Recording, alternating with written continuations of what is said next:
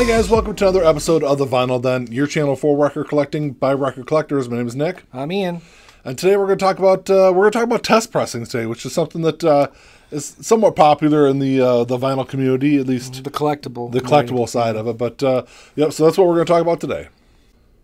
If you haven't done so yet, make sure you click on that link down below and go check out the Vinyl Den Facebook group. It's kind of a cool place to continue the music conversation. I'm sure everyone's probably tired of hearing me say that every week, but check that out. There's also a couple of other links down there. There's one for the Vinyl Den merch page, which if you haven't checked it out yet, there's some new t-shirt styles on there as well as some t-shirt designs. So check that out. There's also a link for the Vinyl Den Patreon page if you want to support the show. It's always greatly appreciated. If you enjoyed the episode, make sure you give the old thumbs up. Hit that subscribe button down below and make sure you hit that notification bell so you're notified every time we release new episodes. So if you don't know what a test pressing is, before they press, whatever amount of copies it is, whether it's, 1,200, 5,000, 50,000 copies, they press, the pressing plant will press out a certain number, it's normally like 5 or 10 test pressings for the artist, for the label to check out and make sure there's no sound issues, that everything's EQ'd correctly, and, that they're overall happy with the way the album turned out, sonically speaking. And those have become pretty collectible over the last several years. Mainly because of probably how few there are. Yeah, but that's the funny thing is, there for a long time, there was a very small number of these test pressings available for albums. And then you're starting to see over the last couple of years, I think labels and bands know how collectible they are, so they're releasing them. Well, they're producing more of them. I don't remember what album it was. It was within the last year or two. I want to say that there was like 100 test pressing copies that were made available. So I mean, I at that point, that's just a limited album release. It's not really like a test pressing. Yeah, I don't know, because it's like, it's putting out, like you said, it's like it's a just collectible. another release. Yeah.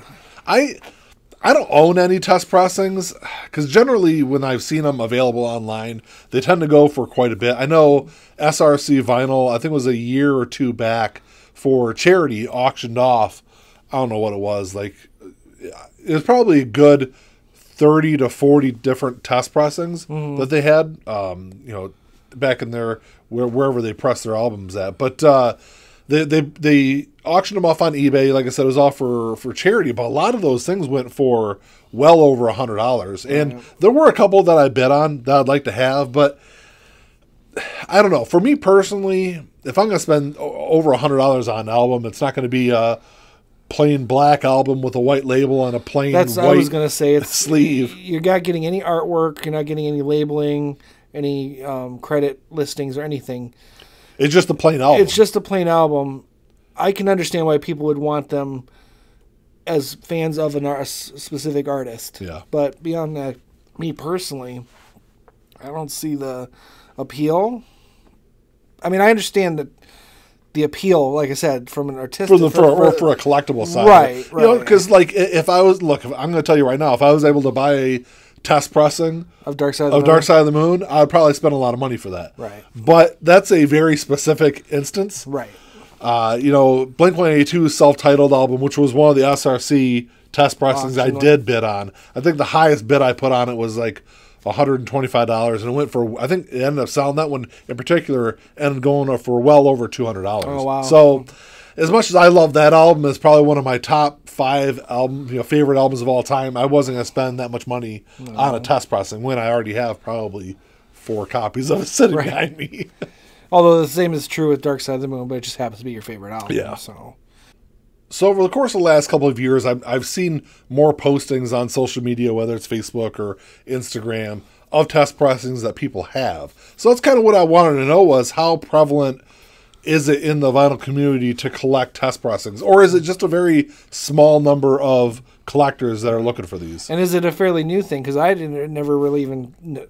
I knew what a test pressing was, but I didn't realize that they were being bought and sold on, say, Discogs until a few years ago, maybe 5 years ago. But, test pressings have been around for forever, right? Decades. As far as collectability goes, though, I had no idea. No, well, that's the thing, is I don't know how prevalent they were. Like, how often they're actually being sold until, like you said, within the last probably 15 years or so. Right. At least the test pressings I've seen, I haven't seen anything really older than, say, 8 or 10 years being posted online. But I don't know. It's just because if you go on Discogs, there's a lot of different test pressings on there.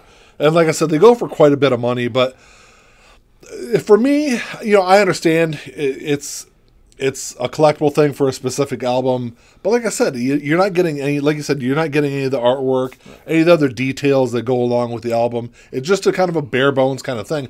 With that being said, though, I have seen some test pressings that come out with I know that when MXPX released their self-titled album back in 2018, they sold, I don't remember how many test pressings of that album they sold, whether it was like 10 or 15 different ones that they sold, but they came with an alternate cover on there, so that's a little different. Yeah, again though, is that just like a limited edition? More than but if it's like, you're right. If it's like 5 or 10 different copies, though, right? Yeah. Right. I can also see where we get to the point where, like I said before, these test pressings become nothing more than like a marketing ploy, right, for bands and labels to kind of get more money out of their fans. Because, like I said, if you're releasing more than, say, I think more than like 20, 25 copies, then it's just another release of an album. Right. And you're not getting like we said, a lot of the bells and whistles, the cover, the artwork, the liner notes, all that kind of stuff that goes along with it.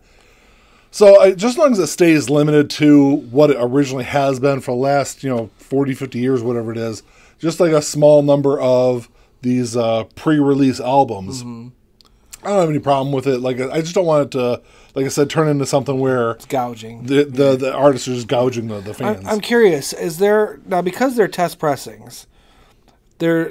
Theoretically there's pressings that have come out that have had EQ problems or maybe minor defects in them. Do those go for more, or are they? I don't think those are sold. They're just destroyed. Generally, from what I understand, the test pressings that are sold are the finished album. I know that there was one band just recently, I don't remember who it was, but it was like an older, like an 80s rap or early 90s rap artist that had a test pressing done, and they didn't like the way it sounded. So they destroyed all the test pressings and had the album repressed. Right. So, because I know because that came out because the artist came out and apologized to the fans who had pre-ordered this album, thinking it was going to come out, and now that there's an additional, 4-month delay in this release, they wanted to let fans know why it was being delayed. So, from what I understand, when you buy those test pressings, it's going to be whatever the finished album was, because the artist or the band doesn't want a subpar version of their album being released. Well, I was just thinking that might increase the collectability of it. It's kind of like